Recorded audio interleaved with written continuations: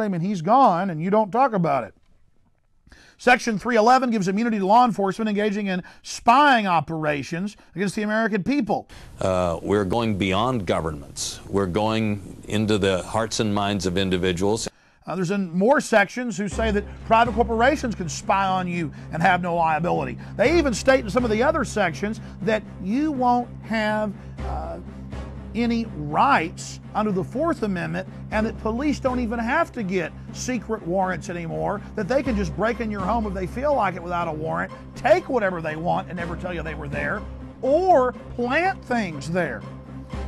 My friends, you have got to read Patriot Act 2, and you've got to read our analysis of it at Infowars.com. Section by section, you can then go to the bill, the House and Senate version, look at it for yourself. We've been analyzing the House version here for you, section by section.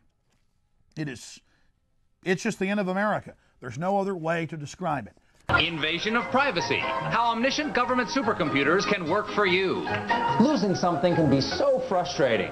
It's hard to remember where we put things. And psychics can be so expensive. But thanks to the new Department of Homeland Security, losing something will soon be a thing of the past. I'm the Constitution Hugger. Hey guys, where are my keys? Thanks. You guys are sweethearts. Homeland Security is every patriot's duty. You can get into the act too. But, Stephen, you're probably being recorded as saying, doesn't all this government spying on its citizens mean losing our basic freedoms? Of course not. It means gaining limits on those freedoms. Something Uncle Sam likes to call Freedom Plus. And there's so many more benefits. In a fear-based economy, everybody's a spy. Total surveillance means total employment. Also, all additional benefits classified under the United States Patriot Act of 2001. For further information about these benefits, report to federal detention centers. Happy clown candy centers. Of course, not everybody can handle that much freedom. For those who absolutely need their privacy, these convenient privacy boxes are just the ticket to get away from it all. I'm Stephen Colbert. I hope you've learned something tonight, but most of all, I hope you enjoy the police state.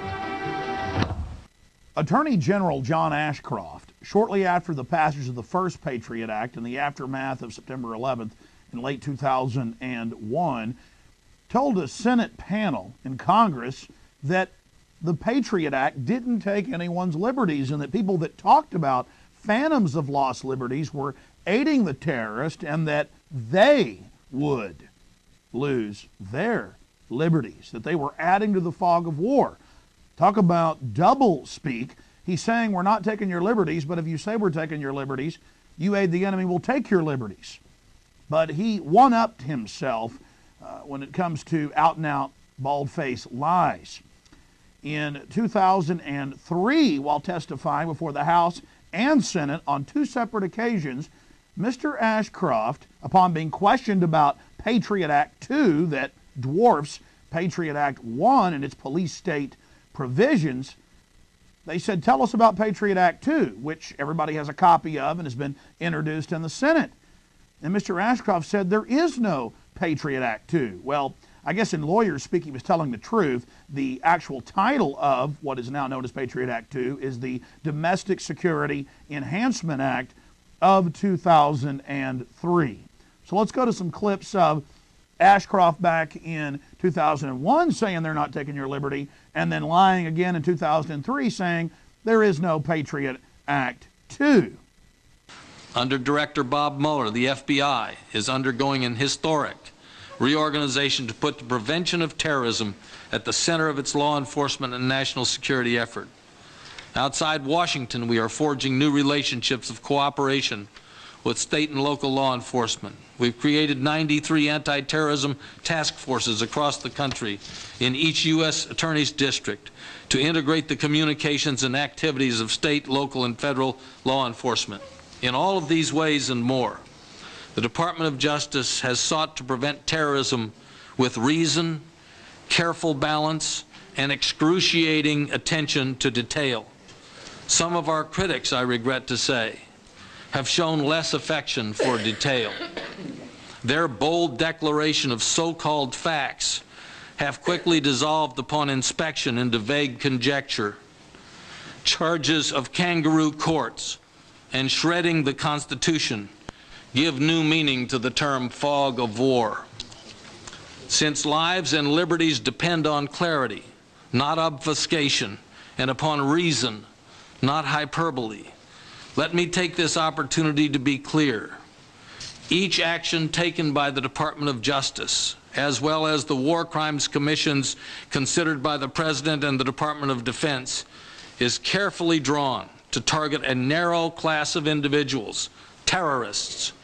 Our legal powers are targeted at terrorists. Our investigation is focused on terrorists. Our prevention strategy targets the terrorist threat.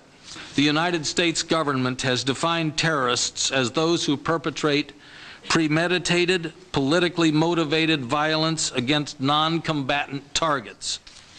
My message to America this morning then is this: if you fit this definition of a terrorist, fear the United States, for you will lose your liberty.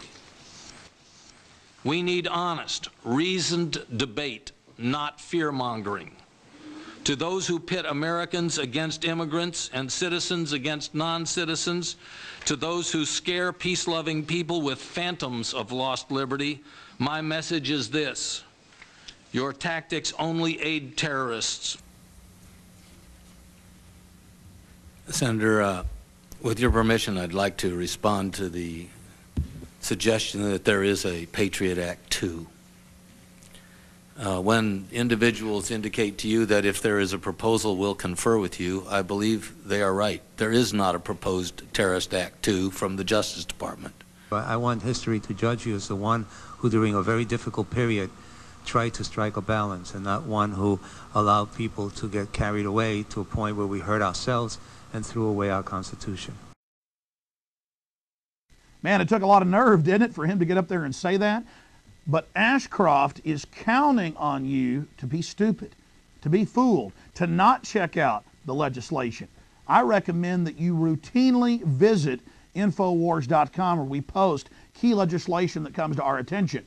But look, we're not omnipresent, and we can't keep track of these tens of thousands of bills, so it's more important for you to go to the Library of Congress website at thomas.loc.gov and peruse the bills for yourself, and maybe you can find something like Patriot Act 2 and alert folks in the alternative media so we can warn the American people and stop the New World Order from totally destroying the Bill of Rights and Constitution.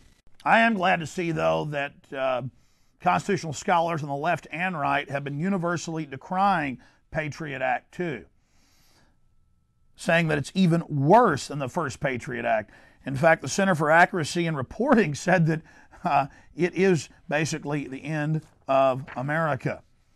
Conservative backlash. Provisions of Patriot 2 draft worry those on the right. The opposite ends of the political spectrum are coming together over the war on terror, but not in the way Attorney General John Ashcroft may have wanted. And after all this heat, he tried to deny it even existed after it's introduced in the House by Republicans and enrolled in the Senate by Democrats.